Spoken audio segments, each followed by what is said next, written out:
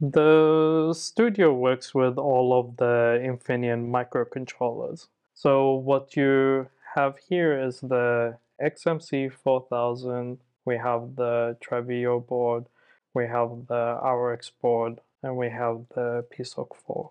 Here we also have the PSOC 6 AI evaluation kit and the PSOC Edge, which has a neural network accelerator. These are only some of the examples that the studio works with. It actually works with a broader range of microcontrollers, but here you have some highlights. And just to add some focus, so with the PSOC Edge and the neural network accelerator, you can do advanced machine learning on the edge. So you have a very powerful and dedicated accelerator. With the PSOC 6 AI evaluation kit, we have a broad range of different sensors. So you can take sensors from different modalities and put them through the machine learning model and deploy models based on those.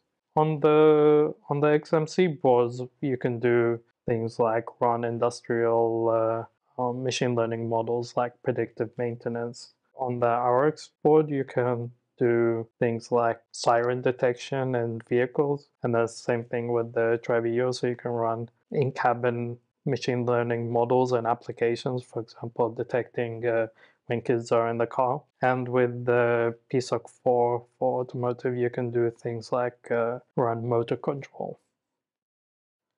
So now we're going to get started with going through the end-to-end flow in the Studio program. Essentially, what we'll do is download the Siren Detection project, which is a microphone-based project. So we have audio data, and we're going to go through the end-to-end flow of collecting some data, managing the data sets, doing the pre-processing, the model building, and eventually the deployment. So to get started, first we want to set up our workspace. I have already done that, but essentially you go to Open Project and then you select the folder that you want to add it in or create a new folder. And you can also do it with the Open Workspace button. So the first thing that we're going to do is to add a new project. So we can do that through the file new project. And then the first thing is we're going to download the Siren project. Make sure that you have ticked the download additional data. This will download the data sets and the predictions and things like that. Otherwise, you just get the trained models, but none of the data. We also want to do a data collection, so we want to create a GraphUX project. And we're going to start from an empty canvas, and we'll give it a name, Data Collection Siren.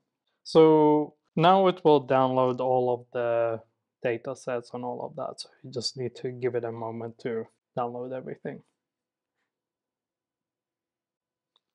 So let's populate our data collection project. First, we have a library of different parts. We're just going to quickly go to the devices and drag the serial capture. And the serial capture allows us to extract data from devices over a serial connection. And then we want to actually see the output from the device. So we're just going to add the visualization and add the data track. And this is essentially all you need to start collecting data. We're also going to create a folder where we save our data sets to. This will just make it easy to import the data.